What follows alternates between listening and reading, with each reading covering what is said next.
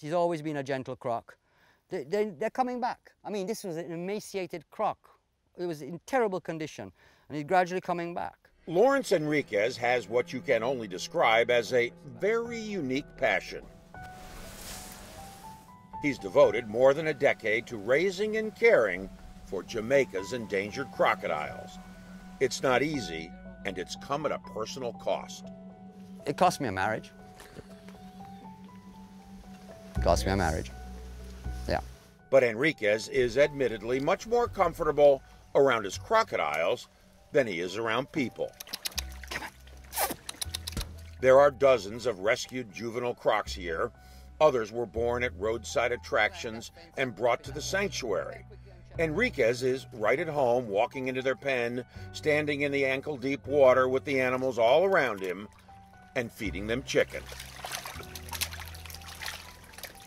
He goes through about 80 chickens a week. Not all the crocs are just ankle biters. There are a few rescues that are, to say the least, quite large.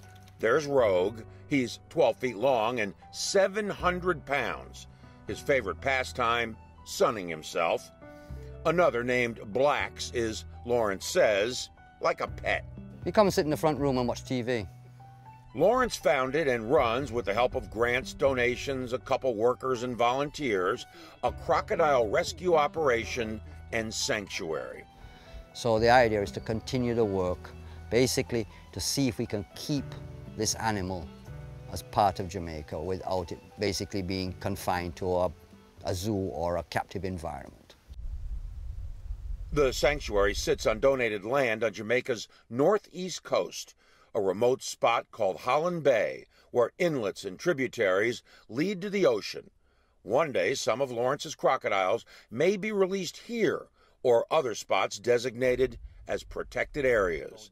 Joey Brown is curator of the Hope Zoo in Kingston. Is a place like this helpful?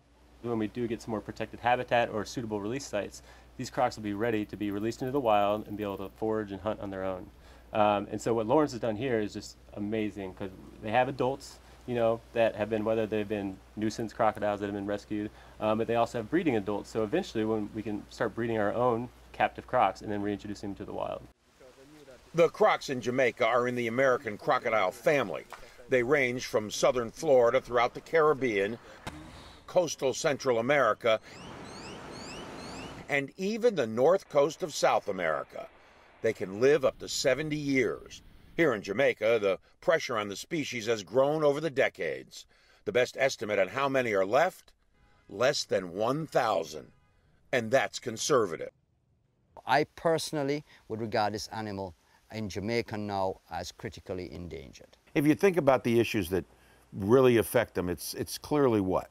It's the poaching, but it's loss of habitat over generations, right? Loss of habitat, you know, human encroachment into crocodile habitat. You know, farms are spreading, more resorts are getting built, and so this is bringing more people kind of around crocodile habitat.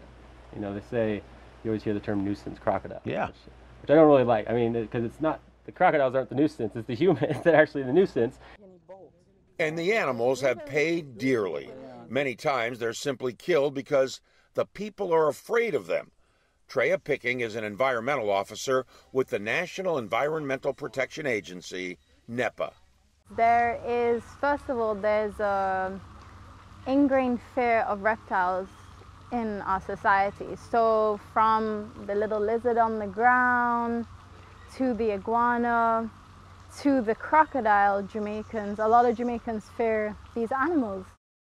And with a mission to manage and protect Jamaica's land, wood and water, the National Environment and Planning Agency, NEPA, is doing just that. NEPA has run campaigns to educate Jamaicans and dispel myths. Ricardo Miller is with NEPA's Ecosystems Management Branch. A lot of people think that we are protecting the animals more than we're protecting them. You know, the animal has more rights than them, which is not the case. What we're trying to do is to get people to understand and to be able to coexist with these animals. What people don't see or don't realize in Jamaica, that the crocodiles we have here are extremely docile and they're not man-eaters. And so there's a lot of misinformation out there. Crocodiles, if you leave them alone, you know, 99% of the time, they want nothing to do with people. So when we can kind of, whether it's putting a baby crocodile in a kid's hands, that's when you can kind of change people's minds. Sadly, it won't change the minds of poachers. A warning. These are pictures you may not want to see. Many of these images are disturbing. Crocodiles cut up for their meat. Sometimes nothing is left but the head. The problem, wildlife officials here say, is not going away. If anything, it's getting worse. Since the early 2000s, for some reason, you know, crocodile meat has become a thing, and it has been fueled by the fact that it's, well, not the fact, about this myth of it being an aphrodisiac and being seen as a delicacy amongst certain groups of people. So it started to increase its value on the black market, and as a result, the demand has been growing. And so, you know, more crocodiles have been getting killed as a result. Because the crocodiles fall under the Wildlife Protection Act, poachers can face some minimal jail time and/or a fine that amounts to about $750 US. That's not much when the meat sells for $2,000 a pound on the black market. It's always hard to find these people who do it because all you're left with is this mutilated crocodile body, and you don't know the first place to look. In other countries, they actually do eat reptilian meat, but Jamaica has always been very conservative on what type of meat they eat. We are usually mostly chicken and beef, right? So to see people starting to go for crocodile was, you know, a wake-up call for us. NEPA says buyers, primarily Asians, both in Jamaica and other countries, are driving up the price. Because so little is known about the actual size of the crocodile population on the island, the impact of the poaching and the habitat loss is difficult for the wildlife experts to wrap their arms around. Before you can really understand what needs to be done to protect the American crocodile in Jamaica, researchers need to understand how many there are out there. And that's going to be the subject of a major collaborative study. Wildlife biologists and conservationists are going into known crocodile habitats and remote areas where they might be to count the animals. We hope to do this for approximately 2 years, so we get an idea of how many crocodiles we have out there, and then we'll really know what to do next in terms of a conservation action plan for the species and how quickly we really need to act in order to save our crocodiles. At the Hope Zoo in Kingston, where Joey Brown is curator, the crocodiles here lead a pretty good protected life. But if the wild species is allowed to collapse, Brown worries it will dramatically and negatively alter the ecosystem.